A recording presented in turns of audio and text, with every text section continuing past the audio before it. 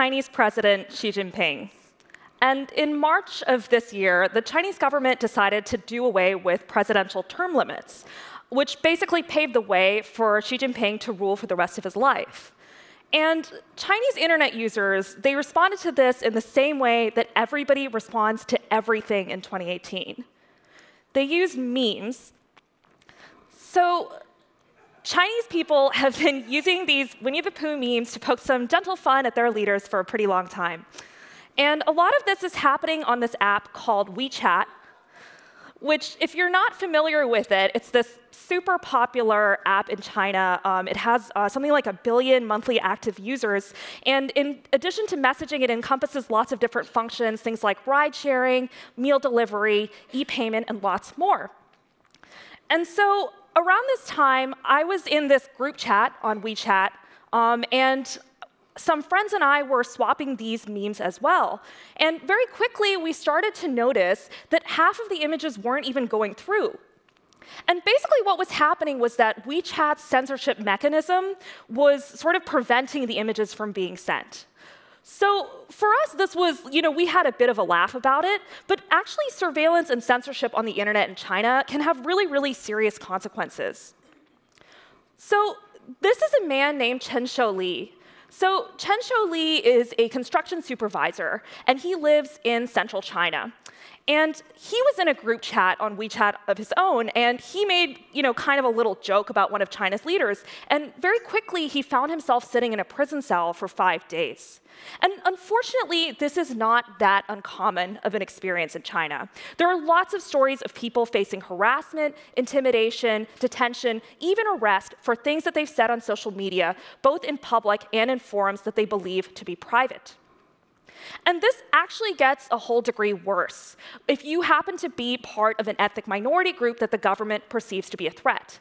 So as a journalist, I've done a lot of work in this region that you see here, which is called Xinjiang. It's this massive region in the west of China, right on the border of Central Asia. And so for the past couple of years, the Chinese government has been waging this kind of systematic campaign of digital surveillance and arrest for the millions of ethnic minorities in this region. And there are up to 1 million people now that are being held in these massive internment camps. And when I talk about surveillance here, I'm talking about all this kind of brand new technology, things like iris scans, cell phone scanning devices, mandatory participation in DNA databases, and more. And a big kind of part of this surveillance campaign is the imposition of a kind of communications blackout for the Muslim ethnic minorities in the region. And by that I mean, if you're a Uyghur in Xinjiang, if you get caught making a phone call or sending a text message to friends or family who live in a country other than China, you could be sent to one of the region's massive internment camps just for that. So hearing all this, it's sort of tempting to think, China is this kind of Orwellian surveillance state that is totally impossible to live in, and this is just an unsustainable kind of situation. But the reality is a little bit more complex than that. So at the same time that all this surveillance technology has been rolled out, China's digital economy has really been flourishing. It's a digital economy that's worth something like $3.8 trillion. And just to give you an idea of what that sort of looks like on the ground, China is a country where in cities you can see homeless people with QR codes because e-payment is so convenient and so ubiquitous that nobody even carries cash anymore. It's a place where you can get just about anything delivered within a couple of days for a pretty low price. And it's also a place where you can access just volumes and volumes of news and entertainment in your own language, so much so that you're not necessarily going to miss services like Facebook, YouTube, New York Times, Wall Street Journal, because those services are all blocked by the government. So what's the kind of significance of this, right, is that if you're a Chinese internet user and you're not an ethnic minority, you're not particularly interested in talking politics online, it's quite possible to be using the internet for quite a while and think, things are just getting better and better here. And the upshot of that has been this kind of bifurcated experience of the internet in China, where if you're part of one group, a group with privilege, your experience of the internet is one of convenience and abundance. And if you're part of a different group, it can be an experience of surveillance and of fear. So where do tech companies come in on all of this?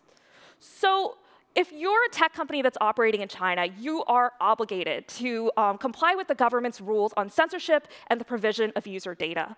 And foreign companies are not an exception to this. So Airbnb, just as an example, a few months ago said that they are providing user data to Chinese government agencies based on the country's regulations. And Google famously is now developing a censored version of its search platform for possible use in the Chinese market. And so one of the rationales for this has always been the value that these companies can bring to Chinese internet users. But companies, in addition to thinking about that, they also have an obligation to think about that second group of individuals, the people who are the most vulnerable in the country. Because for them, these questions about user privacy, they're not just an abstraction. They can be a question of life or death. And so I want to leave you with a story, one personal story of an experience of mass surveillance told to me by a man who I'll call Omar. And I met Omar in Istanbul.